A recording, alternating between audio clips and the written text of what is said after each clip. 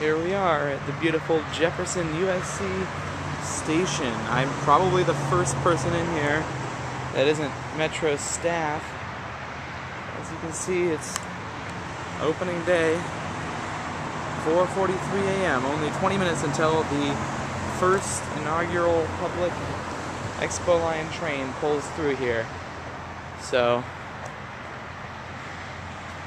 the ticket vending machines are still covered over, so we'll have to wait until tomorrow or some other time, I don't know, to pick up the limited edition Expo Line tap card.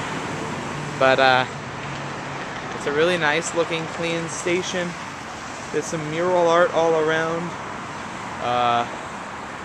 and we're still 15 minutes away from the announced start time, so there's nobody here. So I guess I'll just sit here for about 20 minutes. Still at Jefferson USC Station. Here it is, 4:55 a.m. The first train should be on her way up here. Expecting her in about 9 minutes. I don't know why I'm using the female pronoun, but it should be here soon. Woo! Here's the view down the tracks. Obviously there's nothing here yet. A few police cars have come passing by on a flower over here, and I've gotten a few weird looks for being over on the station, but I mean, that's what they're here to protect, so. This is pretty cool. I just noticed this. I'm not sure whether you can see it, if at all, on this video, but it looks like over there for northbound drivers, northbound operators, there's a little video feed looking backwards on the platform to give them a view of, I guess, if their doors are closed or some other clearances that they need to see.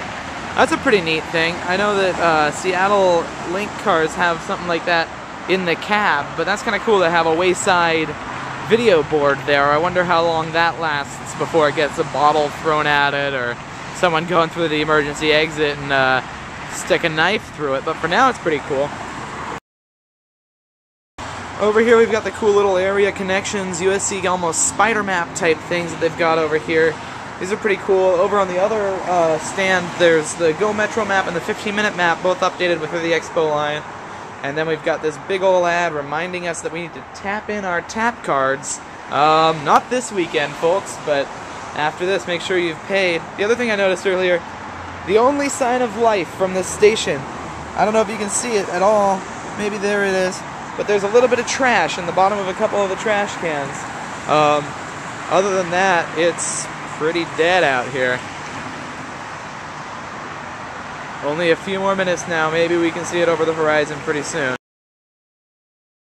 The clock on the variable message board says 5 a.m.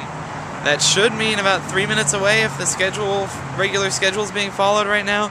Every glimpse of everything I see down there, down the road, I'm saying train, train, train, and there's been a couple cars and just a couple of lights that were nothing of the sort. Needless to say, I'm very excited, and I hope I'll see a train soon. Alright, this time it really is a train. She's way down there. I don't know if it's possible to see this train, but I'll keep the video rolling as it approaches and pulls into the station. Here it is, the first Expo Line train in operation for passengers. Gosh, am I ever excited. It looks beautiful from here. There's so much.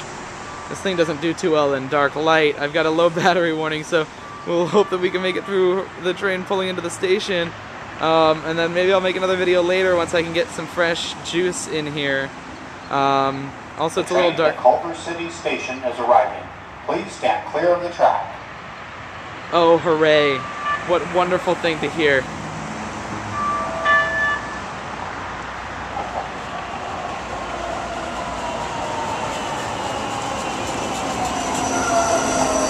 There we go, everybody's got their cameras out.